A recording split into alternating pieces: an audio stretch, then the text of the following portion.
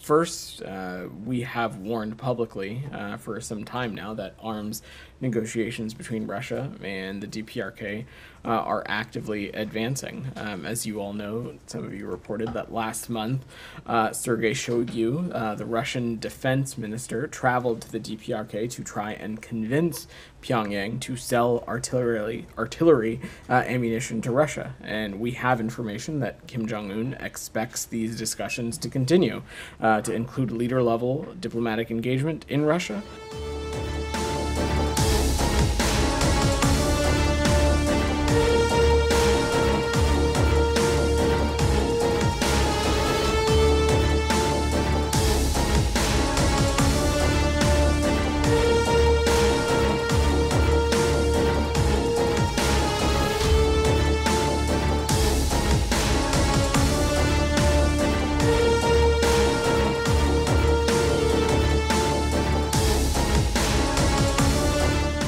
Providing weapons to Russia for use on the battlefield to attack grain silos and the heating infrastructure of major cities as we head into winter, to try to conquer territory that belongs to another sovereign nation, this is not going to reflect well on North Korea, and they will pay a price for this in the international community. We have also imposed sanctions, specific targeted sanctions, to try to disrupt any effort to use North Korea as a conduit or as a source for weapons going to Russia.